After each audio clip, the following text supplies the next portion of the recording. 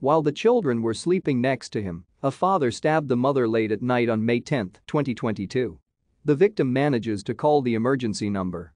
The police find a woman seriously injured. She undergoes emergency surgery. The next day she is still in mortal danger.